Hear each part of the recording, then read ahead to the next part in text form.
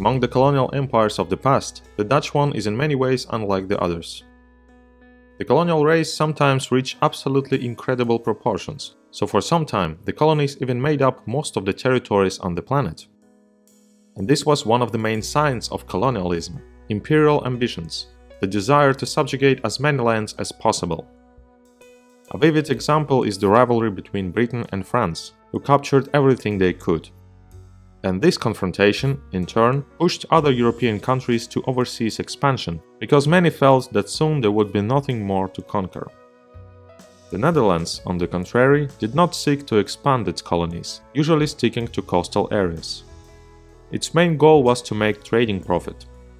The development and colonization of large territories, not without reason, were considered by the Dutch as too expensive and time-consuming. But if the Dutch were aiming at some lands, they didn't recognize any authorities and were at enmity even with the colonial giants. The rise of the Netherlands began in the 16th century, when the country was under the rule of the Spanish king. Its geographical position allowed it to play a significant role in the trade of the Northern Europe. An influx of the newfounds to Europe began after the discovery of America and the formation of Spanish colonies there. Then Antwerp turned into one of the most important European port cities. But in the second half of the 16th century, the Netherlands began an 80 years war of independence with Spain. The northern provinces formed the Dutch Republic. Antwerp was badly damaged during this war, and thus the trade center moved to Amsterdam. In fact, the Netherlands became an independent state in 1581, although Spain didn't recognize its sovereignty for a long time.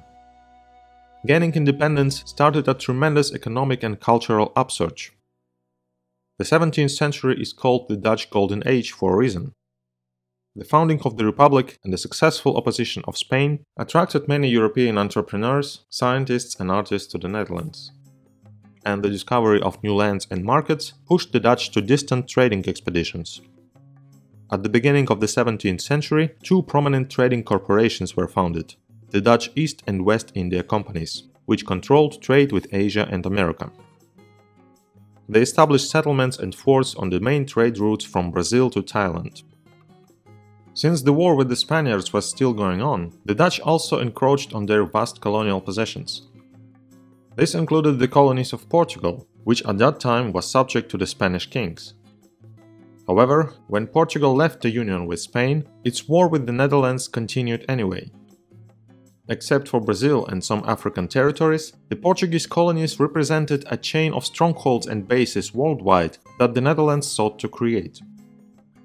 Individually, they were too weak to resist the mighty East India Company, which had its own armed forces and navy. Therefore, the Dutch gradually ousted the Portuguese from good places. Throughout the first half of the 17th century, there was a Dutch-Portuguese war to redistribute colonial spheres of influence. During it, the Portuguese lost many colonies on important trade routes. In particular, the Dutch conquered the island of Ceylon, the city of Malacca, the Maluku Islands, and some forts on the western coast of India. This war lasted 60 years. After its end, the Dutch replaced the Portuguese as the dominant European power in Asian trade. Also, during the struggle of Japan against foreign influence, primarily the Spanish and Portuguese, the Netherlands, for more than 200 years, remained the only country that was allowed to trade with the Japanese shogunate. Of course, the Netherlands not only captured already existing colonies. In the middle of the 17th century, the Dutch founded Kaapstad, the future Cape Town. It became an important staging point for the ships of the East India Company. The Cape Colony in South Africa subsequently expanded and became an exception in the Dutch colonial system. Colonists, who became known as the Boers, moved far inland. Also, the Dutch began to explore Indonesia as a promising source of spices. A colony was founded on the island of Java. That was the base for the future Dutch East Indies, which will include almost the entire archipelago. In particular, the Dutch founded the city of Batavia, today's Jakarta. In an attempt to control Indonesia, the Netherlands faced competition from the Englishmen. Since Francis Drake circumnavigated the world, they have been eyeing these islands. But the Dutch were stronger in this fight. the Englishmen were forced to abandon their claims to Indonesia and turn their attention to India. England at that time was just at the beginning of its path to colonial domination. Later, this confrontation will grow into a whole series of Anglo-Dutch wars. The Dutch navigators contributed considerably to geography with their research and great discoveries. Willem Janssen in 1606 became the first European to reach the coast of Australia. Abel Tasman discovered New Zealand, named after one of the provinces in the Netherlands. However, colonies were not founded there. These lands were considered too remote. But from a historical perspective, these achievements of the Dutch stood on par with the expeditions of Columbus, Vasco da Gama and Magellan. No less ambitious were the actions of the Dutch West India Company in the Atlantic Ocean. As part of the war with Portugal, the Dutch occupied northeastern Brazil. But in this vast colony, the Portuguese had much more troops than in their dotted Asian possessions. After 25 years, they managed to oust the Dutch. Then the Brazilian forces of the Portuguese organized an expedition to Angola, another Portuguese colony occupied by the Dutch, where they also forced them to capitulate. Of the acquisitions of the Netherlands in Africa and South America, it is worth noting several small islands in the Caribbean, in particular Curaçao and Aruba, as well as the coast of the modern Ghana.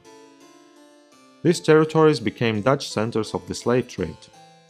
From Ghana, slaves were sent to the Caribbean islands for sale and distribution throughout America. The North American continent was explored very little in the early 17th century. The Netherlands attempted to find a northern route across the Atlantic to Asia. Having been hired by the West India Company, the Englishman Henry Hudson went on an exploratory mission to North America. He discovered Manhattan Island and described this stretch of coast in detail. These lands were called New Netherlands. In 1624, New Amsterdam was founded there. The Dutch also annexed the Swedish colony in the modern state of Delaware. Favorably located for the trade with the native inhabitants, the New Netherlands colony soon attracted the Englishmen's attention. They captured New Amsterdam, unleashing the Second Anglo-Dutch War. The city was renamed in honor of the Duke of York. For a short time, the Dutch managed to win back the city, but as a result of a peace treaty after this war, New York was traded. It remained English, and in return, the Netherlands received a colony of Suriname in South America. The golden age of the Netherlands also meant the peak of its colonial expansion. The Dutch founded colonies on all the then known continents, and even discovered a new one. They also successfully confronted England. The first three Anglo-Dutch wars ended basically in a draw. After the end of the Third War, there was a break in conflicts with England for more than 100 years. At the turn of the 17th and 18th centuries, the Netherlands was at the peak of its power. The weakening of the country in the 18th century was due to economic reasons.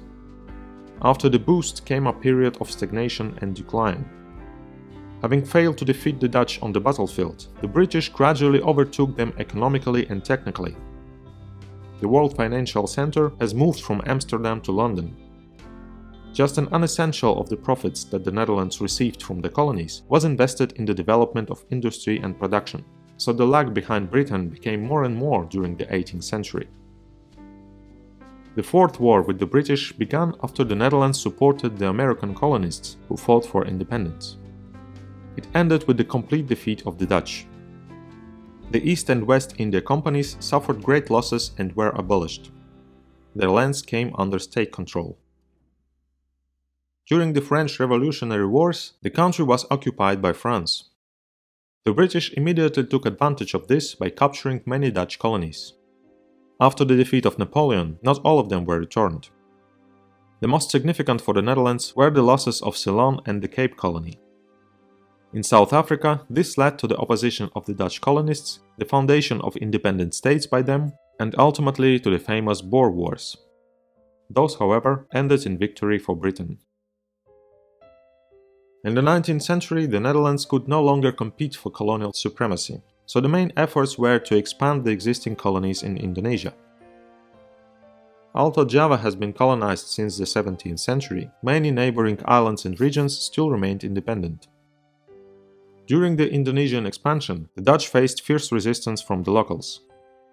bloody wars were fought until the beginning of the 20th century. For example, the conquest of the Aceh Sultanate in the northern Sumatra took more than 30 years. So when Japan occupied Indonesia during World War II, the local population perceived it as a liberation from Dutch rule. After the defeat of Japan, the War of Independence immediately began. At the end of 1949, the Netherlands had to recognize the sovereignty of Indonesia. And in 1975, during the global decolonization, Suriname gained independence. Of the former colonies, only a few Caribbean islands still belong to the Netherlands. Looking at the modern map of the world, you can see many toponyms left over from the Dutch colonial past. Most of these places are in South Africa. The Dutch city names can be found throughout the country, including its largest city, Johannesburg. Also, the common language in South Africa is Afrikaans, derived from Dutch. Even in New York, some areas retain the Dutch names. For example, Haarlem and Brooklyn are former Dutch settlements named after the cities of Haarlem and Breukelen in the Netherlands.